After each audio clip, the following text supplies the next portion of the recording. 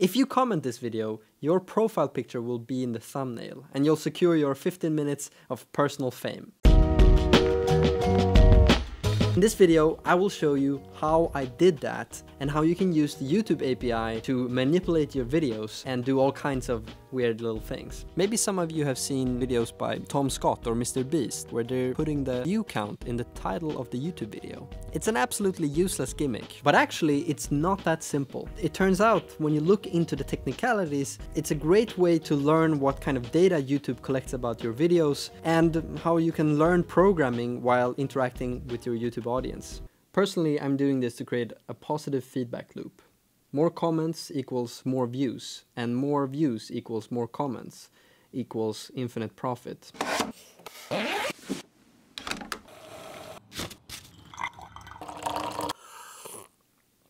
The first step of any software engineering project is planning. In this case, we have three things we need to do. First, we have to get the comments by using the YouTube API. We have to download those comments and create a thumbnail by using some kind of graphics library. And finally, we have to put all of this on a web server that uploads this thumbnail up on YouTube and does this every 10 minutes or 1 minute or so. So it's, it's not the simplest of projects.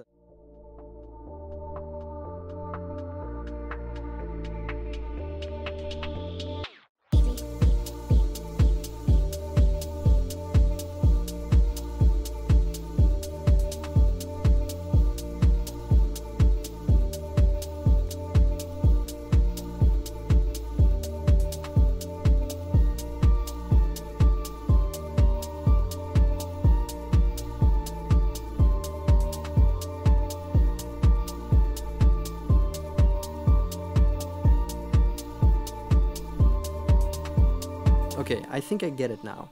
On the left side here, you have all the different data types that you can access with the YouTube API, but what we want is comment threads. Comment threads allows us to list all the comments on one video. Input the video ID, this one I've inputted, and then you can execute that and you get a list of all the different comments. What we want is the profile picture of the one who made the comment. And you can actually see that here, profile image URL. The problem is that this image has way too little resolution. It won't look good on a thumbnail. We need to get this picture from somewhere else that has a higher resolution. In the comment threads, you also get the author channel ID. This thing right here. We use that in the channels data type. The channels data type allows you to get all kinds of metadata on a channel if you give it the channel ID. And what we want here is thumbnails. And you get default, medium, and high. And that's 800 by 800 pixels. And this is a quite nice resolution image. Now we have everything we need to get the profile pictures of those who have made comments on one video. And you get a high resolution image, and we can download these images and put them inside a thumbnail that we generate.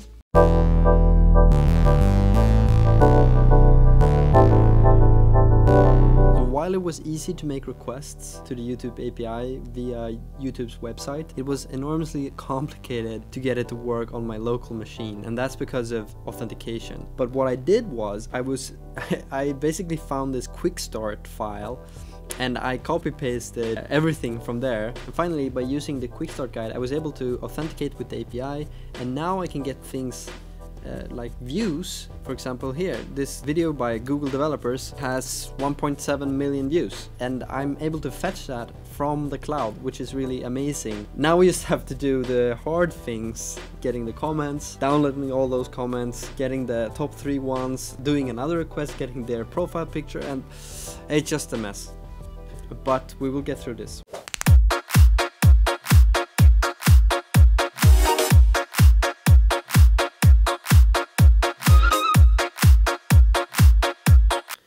Okay.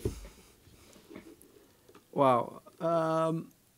So what we're doing here is using the YouTube API, then we call the comment threads list with snippet replies, blah, blah, blah. You get to put in a video ID and then fetch all the authors, get a list for every author I have to make a call to the YouTube API to get the channel, remember, because the channel then has a more high quality resolution image. We make those 3 API calls, and that generates 3 thumbnails here, and let's see if it works. Now it's calling them, it's even downloading them here in channel images, and this is the images. Wow, that's really boring. Those images are quite boring though. But it works, which is really cool, even though I was hoping for people with actual pictures, not just letters. This program authenticates with the YouTube API, it gets the 3 latest comments, and it gets the profile picture of the people making the comment, which is kind of incredible, and downloads that picture. What I have to do now is design this thumbnail so we know what we're gonna generate.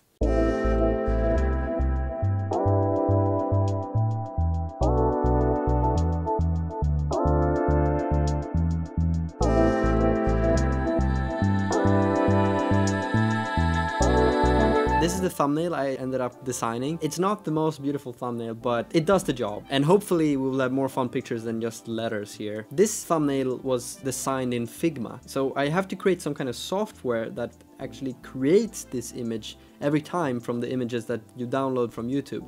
My plan here then is to take this picture and use that as a background, use some kind of graphics library to just composite the pictures side by side. But that's gonna be quite difficult because I've never done that before.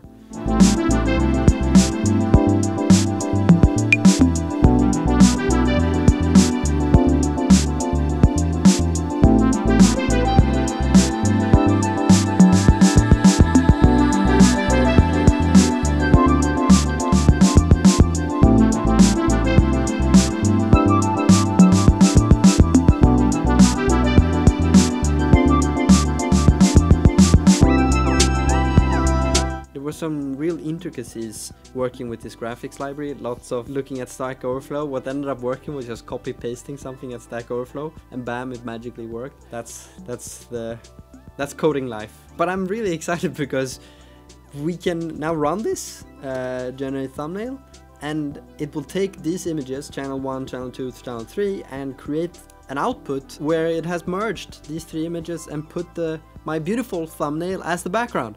The final function in this whole masterpiece is the function that uploads the thumbnail to YouTube. And that was actually quite easy to make. All I had to do was just youtube.thumbnails.set, add auth and the video ID, and then it uploads it, and it's done. That means that we have first a function that goes to YouTube, it fetches the latest comments, it downloads their profile pictures, and it generates this new thumbnail. Finally, it uploads this thumbnail to YouTube. And to try this out, I have a video here that I wanna test with, and let's see if it works.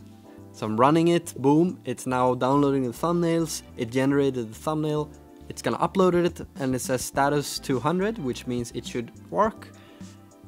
It should work. And it works! It works! That's pretty cool. That's pretty cool. I'm the first guy in the world who has ever done that. Yeah, that feels pretty empowering actually. We got my function here, that's NodeJS or JavaScript. And that calls the YouTube API, sets the thumbnail and so on. But we're gonna put this in Google Cloud, because that means we can run this from anywhere and anytime.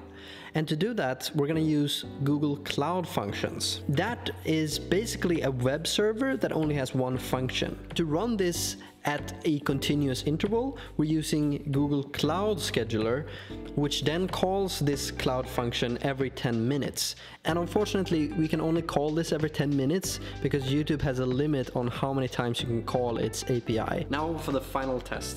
It's all uploaded to Google Cloud.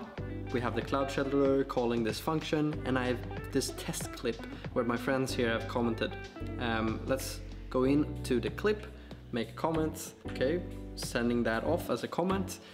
Now, hopefully, we have the Google Cloud function being called by the Cloud Scheduler in the background. That's all running. This is gonna take roughly 10 minutes, and then it's gonna update the thumbnail.